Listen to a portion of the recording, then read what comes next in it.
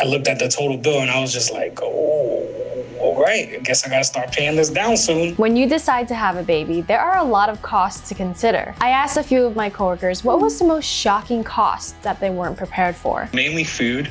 I can't believe how much they eat. Always gotta have snacks. They're just eating machines. Let's start with the basics.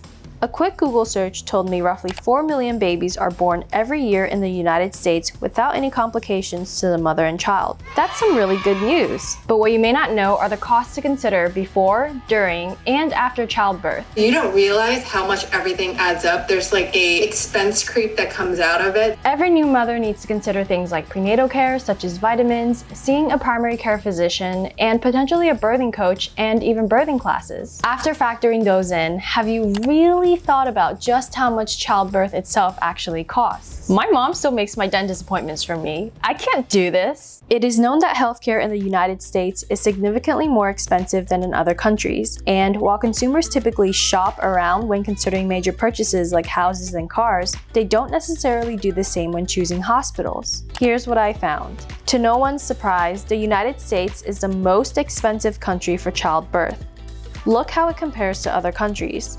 In the United States, health insurance may cover most of it. However, that still leaves a good chunk of out-of-pocket expenses that the parents have to pay. A standard delivery can cost over $4,000, while a C-section can go up to $5,000. And that's just the delivery. There's also other itemized costs that you may not even be aware of, like how long the doctor spends time with you, or everything that is attached to you, like IVs, is just going to ultimately get tacked onto your bill. Okay, now that we covered all the hospital costs, what about the others? You can't just keep your baby wrapped up in the hospital blanket forever, right?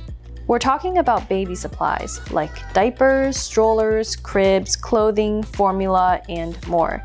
All these things add up a lot. A newborn baby goes through 10 to 12 diapers a day during the first month. That's at least 300 diapers in the first month. Yeah, I once bought 40 pairs of underwear just because I didn't feel like doing laundry.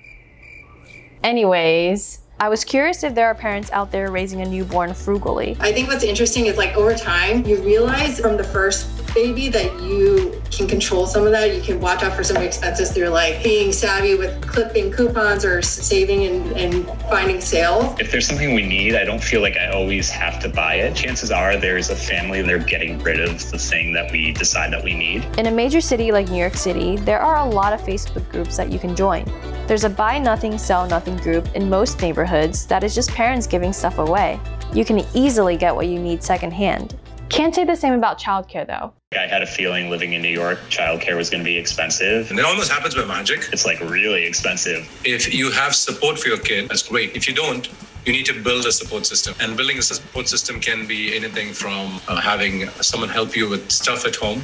That's food, could be a nanny, could be extra tutoring. What childcare looks like can be so vastly different. Cole, in my instance, was going to preschool for a couple years. That support system is expensive. It can be thousands of dollars and it adds up over time. The average cost of childcare in Manhattan can range anywhere from $1,300 to $2,500 per month.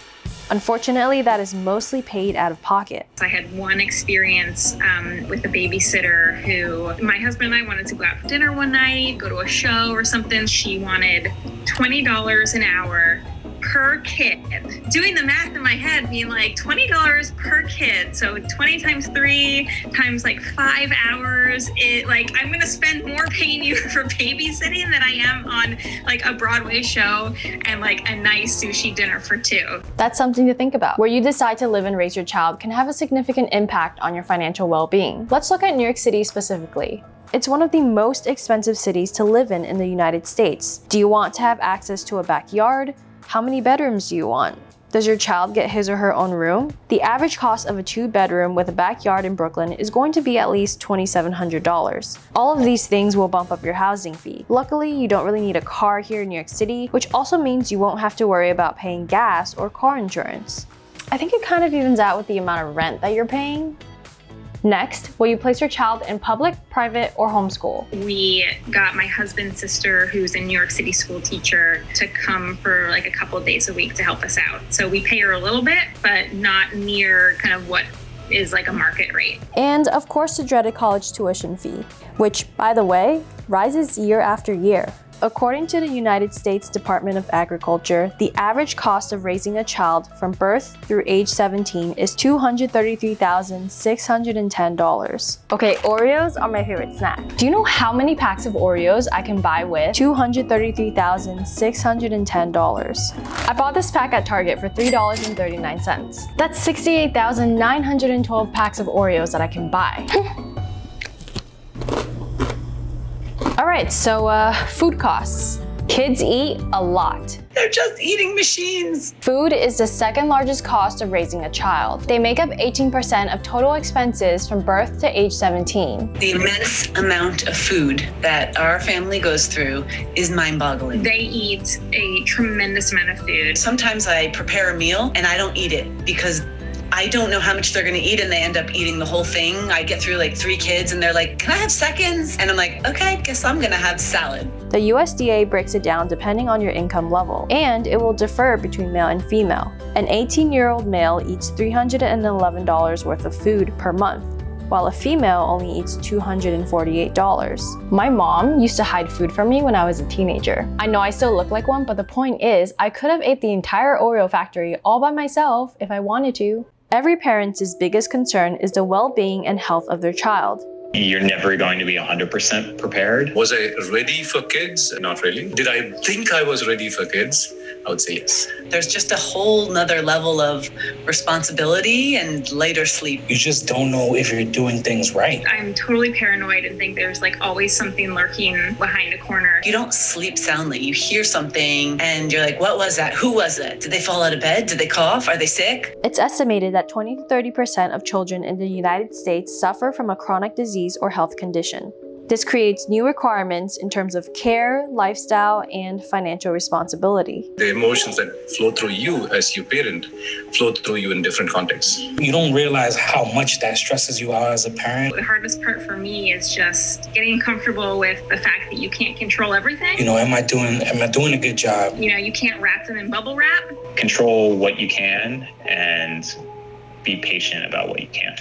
All things considered, having a child is very expensive, but no parent will ever say that it isn't worthwhile. It's like this dichotomy. It's like the most amazing thing and the hardest thing. And right when you think you're at your wit's end, they do something beautiful or they say something sweet and you melt again, and it's the most amazing thing in the world. Let me know in the comments below what surprised you most about having a child. Oh, you're asking me if I want kids? No. I'm gonna get a German Shepherd. Thanks for watching. If you enjoyed this video, make sure to subscribe and turn on the notification bell so you never miss another video. All right, that's a wrap. I am never having kids and I hope my parents are cool with that. Don't tell my mom.